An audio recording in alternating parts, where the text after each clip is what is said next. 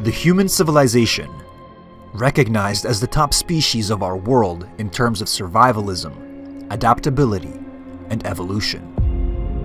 While the hard times that would require such skills to be used on a daily basis are long behind us, at least for the most part, human beings continue to be fascinated by the idea of survivalism and adaptability, as it is simply in our nature.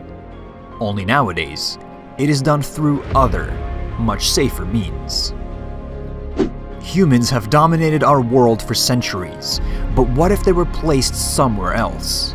A plane of existence entirely different and unlike anything we see in our own world, full of mysteries and dangers.